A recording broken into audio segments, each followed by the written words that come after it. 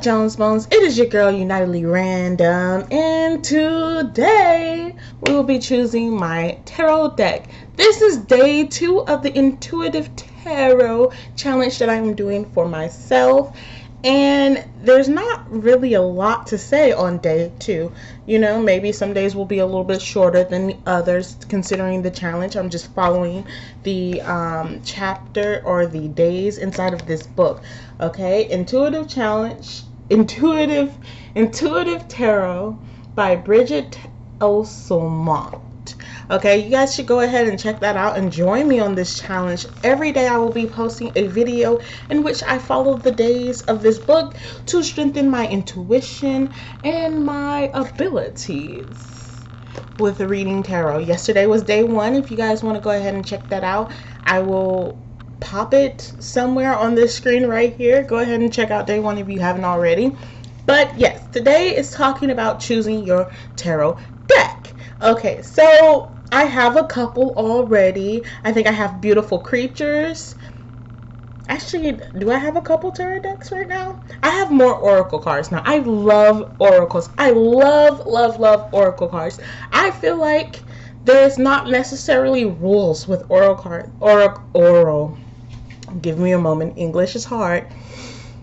I feel like there's not as many rules with oracle cards. So when I'm doing a reading, I love to pull out those cards. I'll flip them out and I can really speak from intuition rather than the symbolism on the cards. But I also want to be able to read from the symbolism on each of these cards. That is why I went ahead and I have the Rider-Waite tarot deck. Okay, now everyone and their mama has this card deck. Okay, so the problems with that is there's a little bit of the time where you want to read from intuition, and there's times when you want to read from the card. Now I feel like if a lot of people know the symbolism and they have the idea of what the card is, you can read it a certain way, and someone else will be like, no, that's not how you read it. You don't know what you're doing. So I want to be able to grow my knowledge of the cards, and I also want to be able to grow my intuition. So that's a problem with doing the Rider-Waite cards. It's kind of harder for me to grow my intuition if there's a guidebook, but I do want that information. I think my intuition is already, slamming, not that it can't grow, but I already pick up on a lot of things intuitively, but I want to have the whole picture. I want the meat in the salad, and I want the French fries on the side with the milkshake. Okay, if you guys feel the same way, go ahead and leave a like down below. But the book asked me to go ahead and buy a tarot deck. I'm not going to buy a new deck. I'm going to work off of the Rider-Waite tarot that I have. Okay, now it also says something about quality over quantity, and like, let me tell you, I got this deck, even though it is based off of the Rider-Waite deck, it is the cheapest possible one I got on Amazon. Okay, let me know if you want that link, because at the end of the day, it's not just the cards that you're reading from, you're reading from the symbol. Okay, so yeah, it was cheap.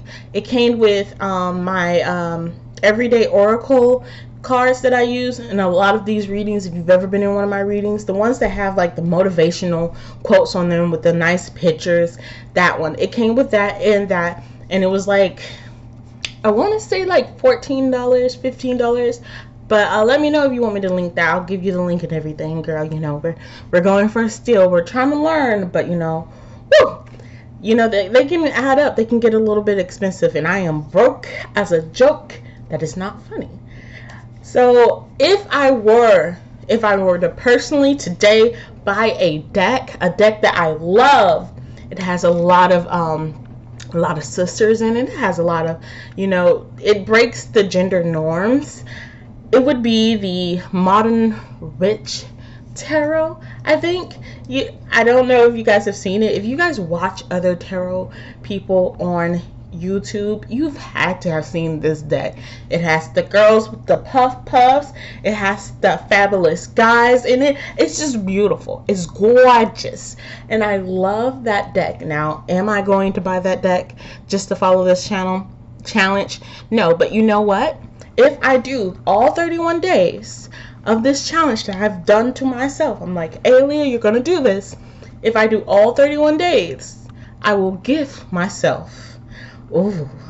I will gift myself that. I will gift myself the Modern Witch Tarot deck. I will, this is motivation. It was one thing, Alia, the motivation to get something done, but it's another thing when you're going to receive something if you do it. Now, I promise you guys, I'm not going to, if I don't finish this challenge, I will not buy it for myself. Now, if someone else wants to buy it from me, I mean, that's a whole different thing, but I will not buy it for myself until I finish this 31-day challenge. So even if I don't complete it this time, I will start all over at day 1 and try to do it again until I complete it, and then I will get that deck. That is a Alia promise. Now, Alia promises don't really mean that much, but I'm going to try. I'm trying, okay?